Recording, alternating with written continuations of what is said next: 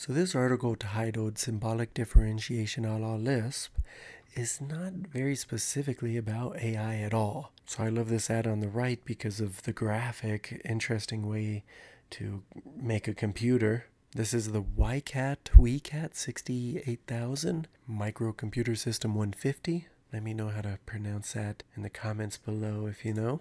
Alright, so he's talking a lot about math, talking a lot about Lisp, how to create an interpreter. He'll walk through that and provide interesting tidbits about what we're seeing. So crazy looking Lisp code over here. This might be the highlight advertisement of this section. My computer helped me write the final encyclopedia. I wouldn't trust anything less than Scotch brand diskettes to make a long story short.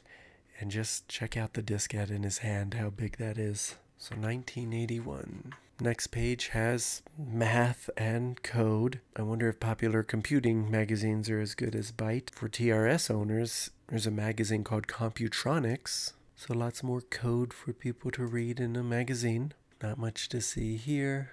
I just love this art. Cameo makes your micro big enough for big business. And we have no wires. So this is the second to last page. Here's the conclusion, and then they'll talk about buying the Lisp interpreter from Supersoft.